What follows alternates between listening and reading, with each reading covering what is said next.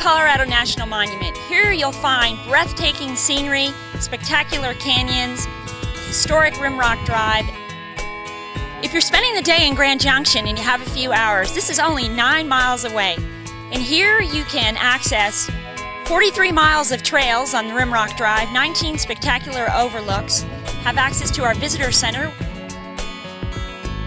We're the Roman family. We live here in Grand Junction, Colorado, and we're here to enjoy a day at the Colorado National Monument. Today is going to be a fun-filled day. We're going to start with a tour of the visitor center, see some of the history of the Colorado National Monument, and learn about a guy named Otto.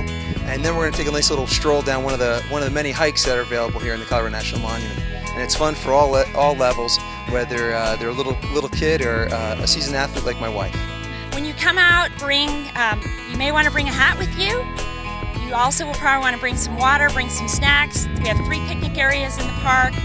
And make sure you bring plenty of film or your digital camera, because there's a lot of things you'll want to take pictures of.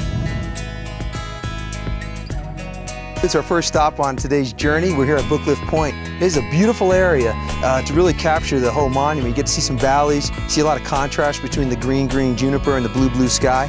And you can see literally for miles from this point. It's called Booklift Point, and if you stop by this point, you definitely will not be disappointed.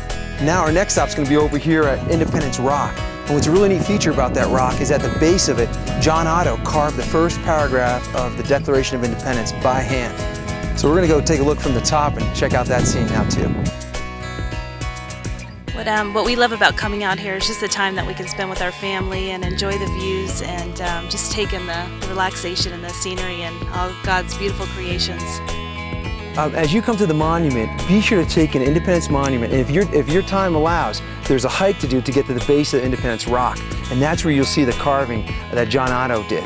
And it is absolutely beautiful. The Devil's Kitchen is another great highlight spot, but there's so much to see. Take your time, come enjoy Colorado, you won't be disappointed.